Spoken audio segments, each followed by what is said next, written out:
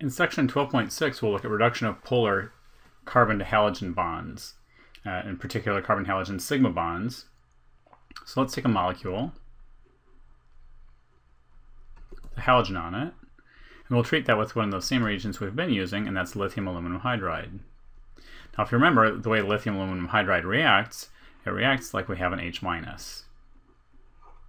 So the typical things that you want to ask in a reaction: who has electrons and who wants them. The hydride is the group that has electrons, and then who wants them. So now we look at the rest of our molecule and say which atom in this molecule is electron deficient, and it would be the carbon atom that's bonded to the halogen. So the electrons are going to go from the hydride to the carbon, and of course halogens are good leaving groups because they're the conjugate base of a strong acid, so that makes that leave. And what you end up with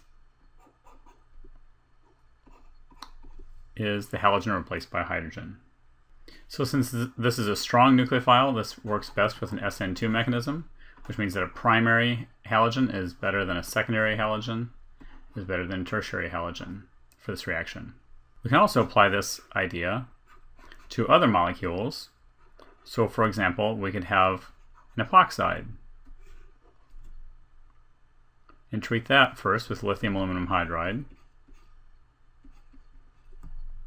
and then second with water. And you go ahead and try and figure out what the product of that is going to be and how that mechanism works. So pause the video for a second and try and draw it.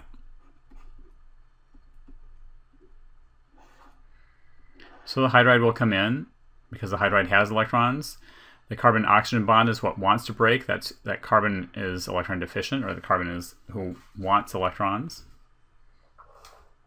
That bond to oxygen will leave, giving us the intermediate that needs to be protonated.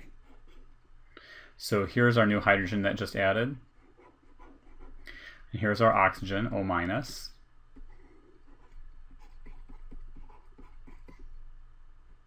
That O- needs to be reprotonated.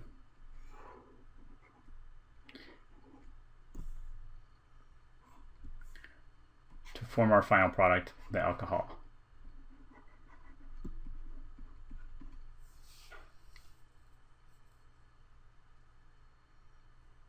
In section 12.7, we'll look at what some of the common oxidizing agents are, and then in the following sections, we'll look at some reactions of them. So the common oxidizing agents typically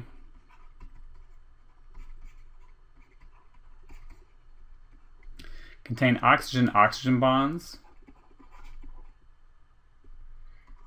or oxygen-metal bonds. So examples of the oxygen-oxygen bonds would be things like oxygen, ozone,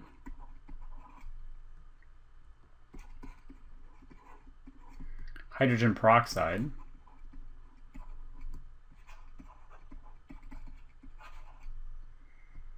or proxy acids.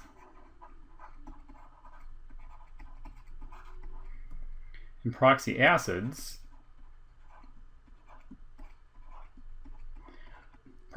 are similar to carboxylic acids, except after our carbonyl, typically we would have an OH. That would make it a carboxylic acid.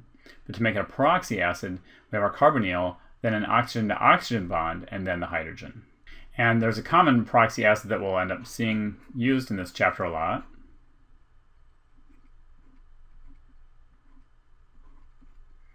which is this one, which is metachloroperoxybenzoic acid.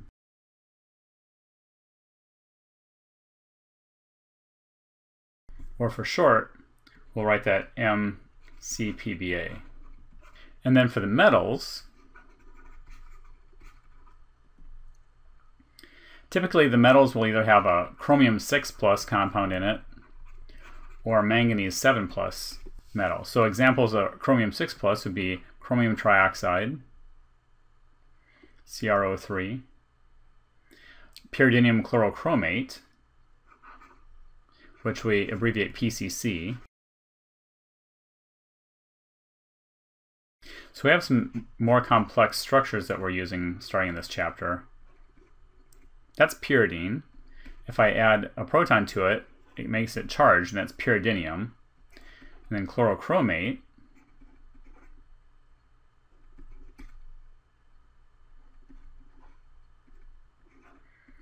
has a negative charge. So PCC, pyridinium chlorochromate, has this chromium with 6 bonds also. And there are still more chromium compounds, like we can have sodium dichromate, Na2Cr2O7. Cr2O7 is the dichromate ion. And a lot of these chromium compounds are used in the presence of strong acid.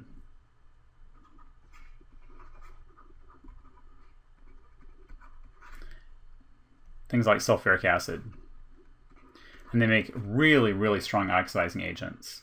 Now, one of the manganese ones is potassium permanganate, KMnO4.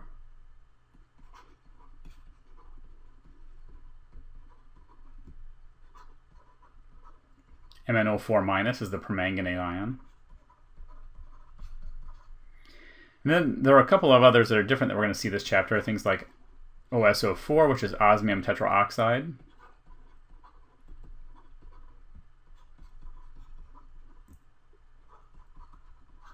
And silver oxide.